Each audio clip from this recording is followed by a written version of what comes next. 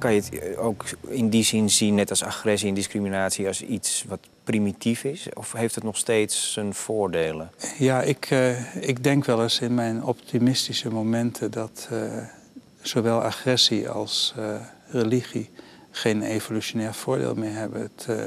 Het heeft geen zin meer om tegen elkaar ten strijde te trekken. Dat brengt alleen maar verliezers mee. Het heeft ook geen zin meer om muurtjes rond groepen te bouwen. Integendeel, er is een globale uitwisseling van alles aan de gang op dit moment. En ik denk dus dat in een paar 100.000 jaar agressie en religie verminderd zullen zijn.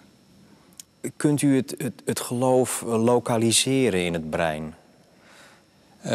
Er zijn ziektebeelden waarbij epileptische activiteit ontstaat. Dus heftige elektrische activiteit, heel lokaal. En dat kan aanleiding geven tot een epileptische aanval. Maar wanneer dat gebeurt in de buurt van de hippocampus, dan zijn er enkele mensen die hele religieuze ervaringen hebben. Die zien God, die spreken met God, die krijgen boodschappen van God. En vandaar dat we denken dat een belangrijk knooppunt in zeggen de religieuze bewegingen, dat in de belevenissen die met religie te maken hebben, dat zit in de hippocampus. Zijn er veel epileptici die een grote rol hebben gespeeld in het geloof? Nou, er zijn van verschillende mensen die voortrekkers zijn geweest in religieuze of andere bewegingen. Zijn er dit soort epileptische geschiedenissen bekend. Jeanne d'Arc was er een van die dergelijke epileptische ervaringen had. Mohammed is een ander waar het beschreven is. En Dostojevski heeft uitvoerig geschreven over zijn ervaringen die heel typisch temporaal kwap epileptisch zijn. En hij zegt ook, die ervaringen, mensen denken dat Mohammed gek was, maar ze zijn fantastisch, ze zijn heel bijzonder en ik heb ze ook en ik zou ze voor geen goud willen missen. Voor helemaal niets zou hij ze willen missen, zo bijzonder vond hij ze. Apostelen? Zijn er nog apostelen geweest? Ja, Paulus heeft het ook van beschreven. Het feit dat ze het een religieuze ervaring noemen, komt dat omdat ze al bekend zijn met religie? Of noemt iedereen het zo? Ook een Eskimo of iemand die daar helemaal niets van Maria-verschijningen af weet?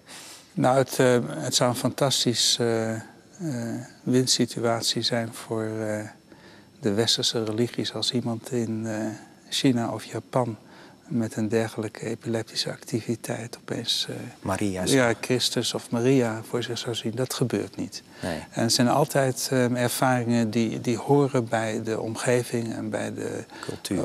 Ja, ook de opvoeding die mensen hebben doorgemaakt.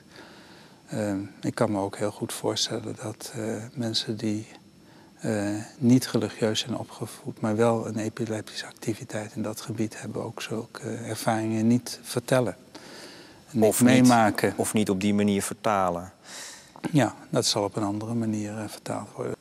En hoe zit het met bijna-doodervaringen? Met de tunnel en het licht en zo? Ja, de bijna-doodervaringen worden vaak gebracht als het bewijs dat er meer moet zijn. Dat er iets moet zijn na dit leven. En sommige mensen zeggen dus, en dat heb ik meegemaakt bij zo'n bijna-doodervaring. Een bijna-doodervaring kun je krijgen onder alle omstandigheden waar de hersenen even slecht functioneren. Het kan een hartinfarct zijn, het kan een vergiftiging zijn, het kan ook een piloot zijn in een F-16 die de bochten snel trekt. Gebrek aan zuurstof. Gebrek aan zuurstof voor het brein. Het kunnen ook mensen zijn die een heftig emotionele situatie meemaken. Een ongeluk, bijna verdrinken. Ook dat soort situaties kan aanleiding zijn tot bijna-doodervaringen. En die bijna-doodervaringen zijn heel stereotyp. Inderdaad, ze beschrijven een tunnel en aan het eind van de tunnel is licht. En dat zijn altijd hele mooie lichtsituaties, mooie landschappen. Ze zien mensen die al overleden zijn, die zien ze opeens terug. En een heel bijzondere ervaring die ze daarbij beschrijven is dat ze uit hun eigen lichaam kunnen treden en gaan zweven en zichzelf kunnen zien van een afstand. En Dat uittreden is ook typisch bij bijna-doodervaringen. Kun je overigens wel opwekken. Dat is opwekbaar? Ja. In de eerste plaats zijn er weer mensen die van die epileptische aanvallen hebben. Die in dit geval iets hoger plaatsvinden in de hersenen. Gyrus angularis noemen we dat gebiedje.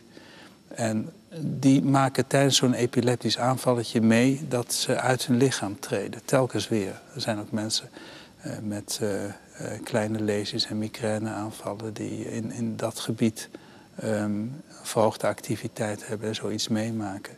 En dan zijn er mensen beschreven die epileptisch waren, maar op zo'n manier dat de epileptische activiteit over de hele hersenen heen ging.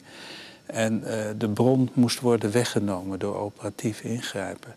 En voordat dat gebeurde zijn er elektrodes geplaatst op verschillende delen van de hersenen om te kijken wat je wel en niet zou kunnen missen zonder al te grote schade. En die elektrodes werden gestimuleerd. En er was 1 elektrode bij die lag op die gyrus angularis. En op het moment dat die gestimuleerd werd, zei de vrouw op de tafel, ik voel nu mijn armen korter worden, ik voel mijn benen korter worden. Ik ga zweven boven mijn eigen lichaam. En ze beschreef dus precies die uittreervaring die mensen ook beschrijven bij de bijna-doodervaring. Terwijl doktoren er gewoon omheen stonden. Ja, en als je de knop afzet, dan vloept ze weer terug in haar eigen lichaam. En dat is te herhalen. En er zijn verschillende mensen waarbij dat beschreven is. En hoe verklaart u dat mensen dat zo ervaren dan? Dat ze zichzelf kunnen zien van afstand? Nou, het is een plaats in de hersenen waar informatie vanuit het lichaam over de stand van het lichaam in de ruimte en vanuit het evenwichtszintuig wordt bijeengebracht en gecombineerd met andere zintuiglijke informatie. En die verwerking van zintuiglijke informatie wordt verstoord op zo'n manier dat het beeld van jezelf gaat draaien in je perceptie. En je dus op een andere plek komt te liggen of te staan. Voor je gevoel? Ja, voor je gevoel.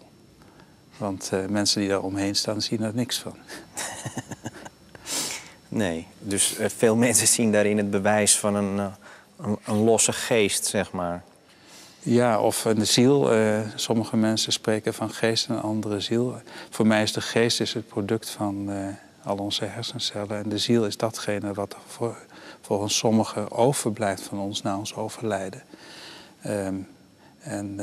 Dus los zou staan van het stoffelijke van ons lichaam. En volgens mij is dat een vergissing.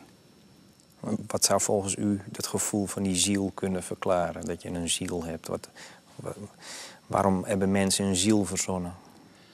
Nou, ik denk dat mensen bang zijn voor de dood. Zich niet kunnen voorstellen dat het leven op een gegeven moment is afgelopen. Ik denk dat een hoop mensen zich zo belangrijk vinden dat ze zich niet kunnen voorstellen dat het op een bepaald moment is afgelopen en de wereld gewoon doordraait zonder hen. En bovendien zou het leuk zijn om mensen weer terug te zien waar je op gesteld bent. Vervelend dat je dan ook weer mensen ziet waar je niet op gesteld bent. Maar daar wordt dan nooit over gerept, hè? De nadelen van het eeuwige leven. Ja, dat is zo. Daar wordt heel weinig over gesproken. Er wordt wel verteld hoe de hemel of het paradijs eruit zou zien. Daar hoor je ook verschillende verhalen over. Het lijkt me heel saai om daar eeuwig in rond te dolen.